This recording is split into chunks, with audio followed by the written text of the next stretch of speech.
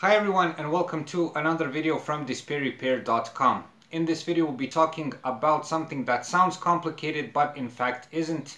It is how to clean the throttle body on your car. We'll be talking about some of the main symptoms, what will you need, and how to actually do the job. So stay tuned.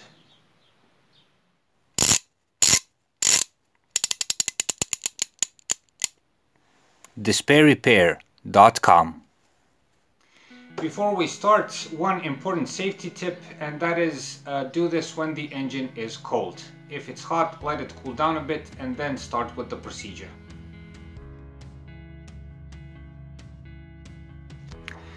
For those of you who don't know what a throttle body is, it is essentially a valve that regulates the airflow into the air intake manifold.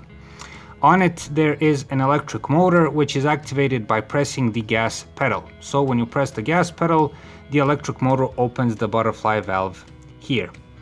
Problems appear when filth and gunk form between the throttle body housing and the butterfly valve, causing the valve to get stuck. Some of the most common symptoms of a bad throttle body is rough idling, poor response to the gas pedal, so the acceleration is sort of sluggish, and the engine may hold back or stall. In case of the Skoda Fabia, on which we'll be showing this example, you may get the EPC light in a combination with the check engine light. What you'll need for this job is a clean piece of cloth, either that or an old toothbrush. Both of them are used for scraping the filth and gunk off the throttle body.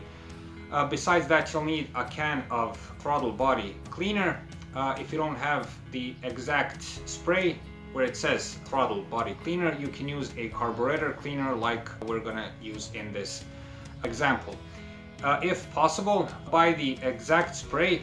They should be a bit less aggressive, but to tell you the truth, I've used both of them and both of them give good results without causing any damage.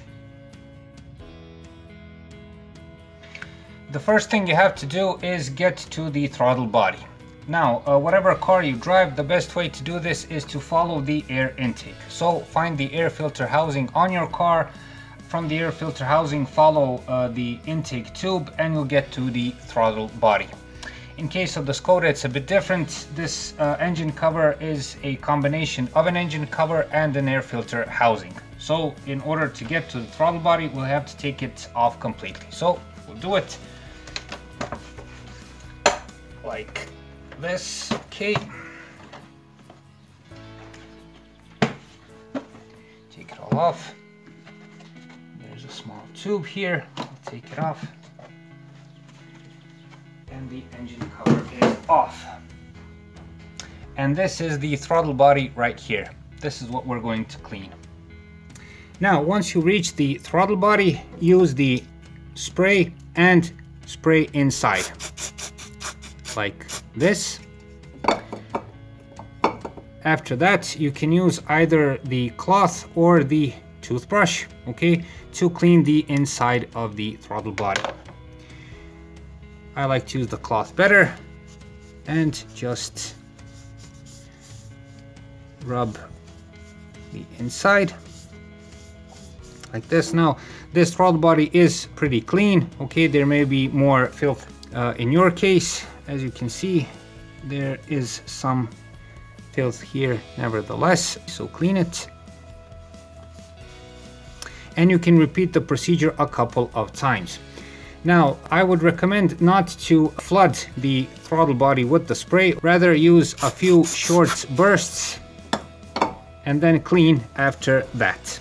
Now, I must mention that some manufacturers say that you should just spray the throttle body and leave it until the spray evaporates. Best read what the manufacturer recommends and do it in that way. I get the best results from spraying and cleaning with the cloth. Next, you're gonna have to clean the part under the butterfly valve here. This may prove to be a bit tricky since, as you probably know, the butterfly valve is connected through a mechanism to the electric motor here, so it may give us some resistance.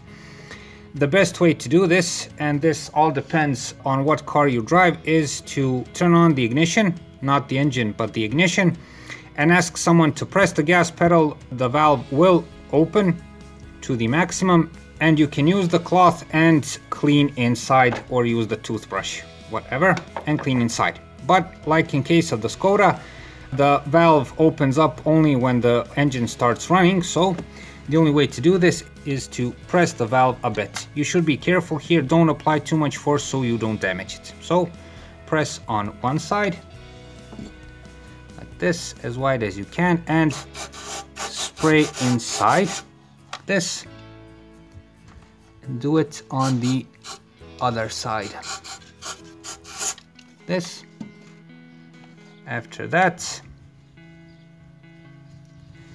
use the cloth and clean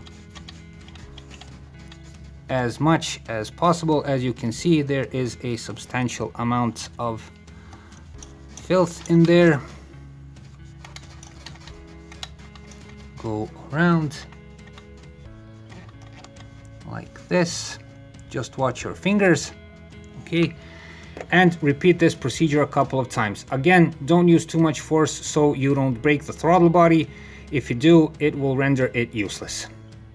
Once you're finished and everything is nice and clean, best leave the engine bay open and don't return the air filter housing until the residue of the spray evaporates. Now, once you're finished cleaning, it's time to return the air filter housing. In case of the Skoda, as mentioned, the engine cover is the air filter housing, so you must be careful that this gasket here sits properly on the throttle body there. Okay, so let's put it into place, return this hose here, okay, and before pressing into place, make sure it's on the throttle body. It is, and just press it into place like this. Okay.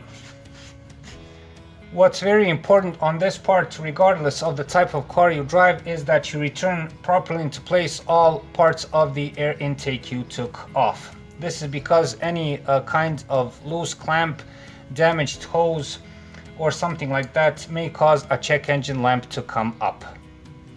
Now it's time to start the engine.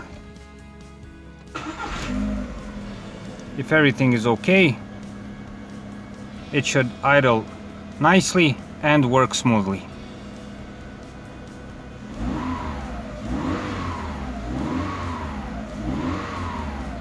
When you press the accelerator pedal, the response should be better. For the end, remember that this kind of throttle body cleaning is essentially a first aid measure. So if you see that even after cleaning the symptoms are the same, you'll probably have to take off the throttle body and give it a good and proper cleaning. So that's it for this time. I hope this video helps.